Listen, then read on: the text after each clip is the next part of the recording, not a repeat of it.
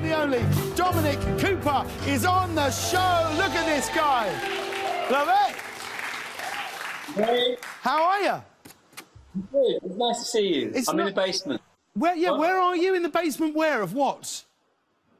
Where am I again? I'm in Spain, southern Spain. I'm in the basement of a hotel, and this is the room they've given me when I said I was coming on the show. And they, and it's fine. But you may occasionally hear a turd slipping past my head because it's all the pipe work of the entire building. I can't really show you. Can you see that here? Yes. Every so often there's a plop and a noise of rushing water. Nice. So, I like what you've done with the place. Talk me through this look. I'm loving this moustache. It's kind of Carmel. Look at that. I look at it. Are you modelling yourself on Ian Carmel right now? Is that what you're doing? I have. Oh, it is kind of Carmel. No, Carmel's is better. Although I can twist mine at the end. Oh, that's nice. That's a thrill. But what's happened to your hair? What's going on there? Show us. What's happened? I knew you'd do this. You know exactly what's happened. Well, I've got receding hairline, but... Oh, wow. Now, what do you think? No, I think you look great. Now, we've spoken many times, and you've been on the show, that we used to live together as flatmates. We lived together sort of around for about 2 years, wasn't it, give or take? And what do you think lockdown would have been like if we'd have still been living together? I can't work out whether it would have been the best of times or worst of times. I think it may have become awful. It was, I don't know. I can't. We would have had to sort of get some bits and pieces and some furniture and stuff. We were very happy with one another, I think, for a while. But it would have got too much. You know, there was many a morning I woke up when you were naked in my bedroom, and there was a lot of kind of that couldn't have gone on, and there would have been more order. You had. I was trying to. Do you remember you came in and you just had a football boot over your scrotum? I only walked in your room. I'll tell you why I walked in this room with just a football boot over my, what I like to call the prize, is because Dominic and I rented a 2-bed, 2-bathroom apartment, and Dominic took the biggest room with an ensuite, and I had this tiny corner room where the bathroom was over which he used to call the rat cage, which was over the hallway, and that bathroom, from the day we moved in to the day we moved out, never, ever worked. And we never called the landlord about it. I would just walk through his room and use his facilities. I forgot that was the reason. You're right, but why did you allow me to have that room? That's what I could never work out. I remembered later on when we lived together, when we were working together, that I put cockroaches in, pretend dead cockroaches, so you wouldn't take the bigger room. Was that you or Andy? That was Andy. No, you've done this twice. When you lived with Andy, the idea was they were like, oh, who should get the bigger room? And you planted cockroaches in the bigger room and went, oh, my God. And then Andy was like, well, I'm not having this room. And you were like, no, let me have, oh, OK, fine. That's just, but now... You still live on the very same road that we used to live on, and I was very concerned. I've got to say, this photo was taken by a paparazzi picture. It was in all the newspapers. Now, I should say before I show this, you live on the 3rd and 4th floor of a townhouse. So what's going on here, Dominic? What's happening here? You've got to understand,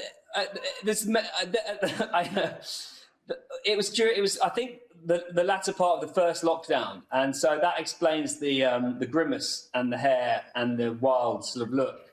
The sheet was outside, and I'd been ordered to take the sheet back in.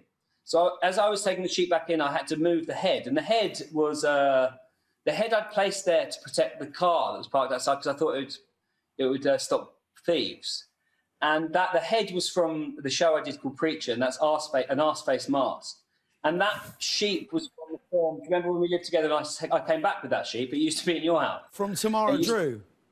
Tamara Drew, and I took it back from the green carpet that we had at the premiere. So this guy, Arseface, was there to protect your cars, and you've got to say he did work for a while, because as soon as he went, you've had multiple cars stolen outside your house, but one of them's got a happy ending. Tell us that story. What happened?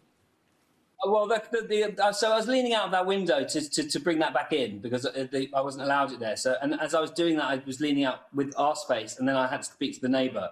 So I got caught in that position for too long. I didn't want to be in that position. I wasn't just stroking and had that weird mask on me. I was there for a reason. And then, and because I took it all in, like really soon after, and I would light that place at night, and it would stare down onto the road. And yeah, one of the cars got nicked.